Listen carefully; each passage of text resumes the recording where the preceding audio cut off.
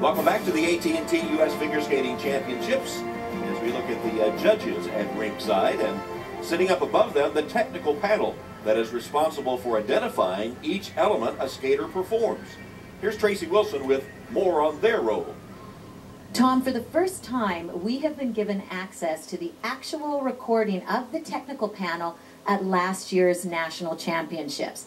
Let's take a look back and listen.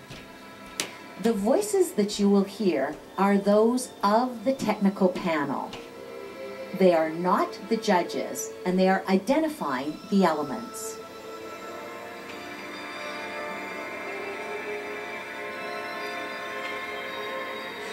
Triple Lutz, double toe loop combination, review edge.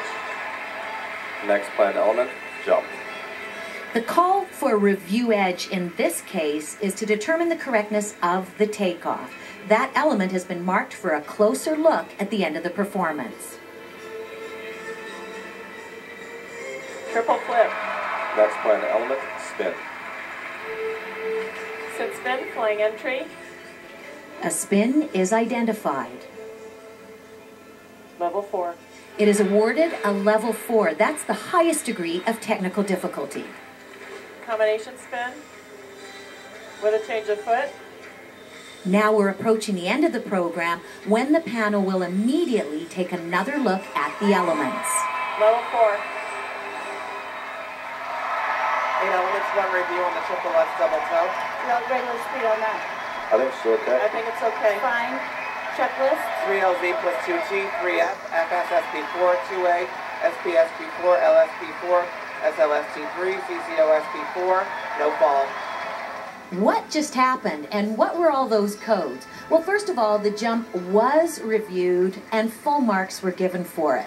Then they confirmed the list of elements and technical difficulty, and that list was entered into the computer.